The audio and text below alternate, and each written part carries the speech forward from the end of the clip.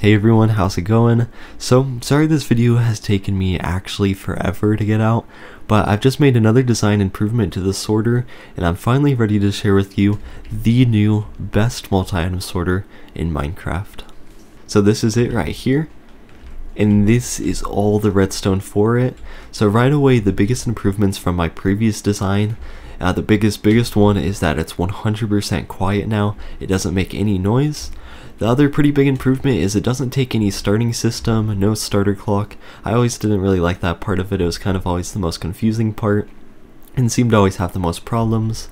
So now we got that completely eliminated, and this thing is also pretty much just as fast, and overall just works a lot cleaner than the other one. So to kind of take you a quick run through of how it works is we got our input chest. So any items you want to sort into the system just get put into here. Then they'll start to move along the system and try to get stacked on top of any of the items you have in this chest. So currently I have it filled up with all one item, but you could swap this out with whatever items you want. You could even have every single one of these slots be a different item on every single chest, and it will still sort into those. So pretty much continuing on with the system, we got these three chests here. These are all the sortable chests, so anything put into it will try to be stacked on top of any of these, and I'll try to stack on it, but if it's not, it just ends up on the output chest, and it's pretty much just here for you to either collect, empty out a new slot for it, or just something kind of like that. So then showing it in action, right now we have all these chests with no items besides their actual filler slot items, but you can see there's nothing stacked up on top of them, and our output chest is completely empty. Now what I'm going to do is start to fill up this thing with my full pockets like this. So I actually won't even be quick enough. I'll just kind of do it like this, but we'll throw these in all at random. We'll try to scatter it up and try to really create the worst case scenario for this machine to show it totally in action. So I'm kind of just scrambling them like this to see if we could get it to freak out at all. So we'll move all these around, and I think that's going to be a pretty hard time for it. So if we go and look in the back, you can see things firing off and working, going into action. So what's going on is those items are flowing down into this dropper, being sensed by the comparator, and all this circuit is really doing is just activating this torch, which then activates both of our droppers, and also locks this hopper right here, which is very important.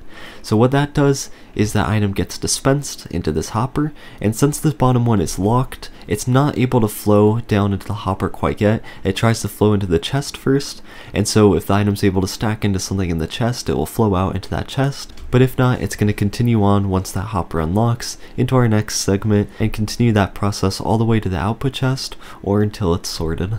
So the full thing is all done now. This thing is pretty quick, and if we go and look at all of our different sections, all of our unsortable items ended up here.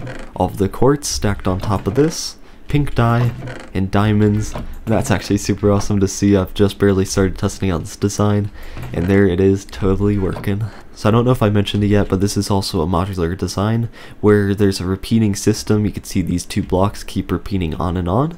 So if you wanted to add more chests to this, all you have to do is repeat this one segment as many times as you like. You could have pretty much infinite storage on this thing, and you'll get more and more sorted chests, and you'll just have your one input chest, one output chest, and as many of these as you like.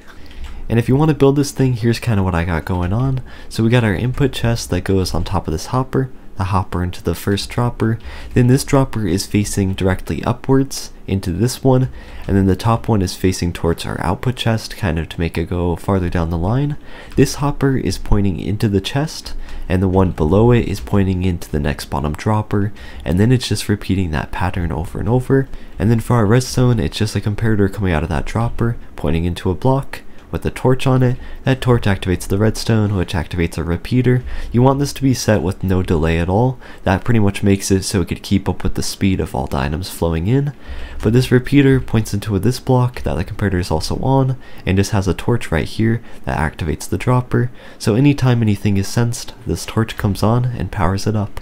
Then just repeat that design as many times as you like. It's pretty easy to turn this thing and stuff, but I won't go too much into explaining that, at least not in this video, but you could definitely do quite a bit with it. And then just to kind of end it with our output chest is you pretty much just kind of have your top dropper pointing into the output chest or pointing into a hopper and then to the output chest. And really the only other thing I'll show you is that you could have a comparator coming out of this output chest, so anytime any items are in there, it will detect it, and then have a redstone dust right here, and kind of just have a light. It's just one idea. So anytime you have, oh, I didn't even grab my light. Come on, little light. And then just have a light so you get sense whenever there's any items in the output chest. So yeah, just a quick idea right there. So yeah, there you go. That's kind of the way you do it. But guys, that is really kind of it. This thing is just super simple and easy to build, so that's pretty much all I have to say about it. My next video, I think I might do another item sorter design, but if I can't quite get that one going, then I want to show you my ultimate god tier item sorter. It's a lot more complicated than this one, but as far as using it, it is the nicest thing just to ever exist in Minecraft. So yeah, that's really it. If you're a big creator watching this, ready to steal the design and make your own video on it, and give me a little 1-second credit at the end, please don't. Like, really, please don't. I've had enough designs get stolen. But for everyone else, I appreciate you a ton, and thank you so much for watching.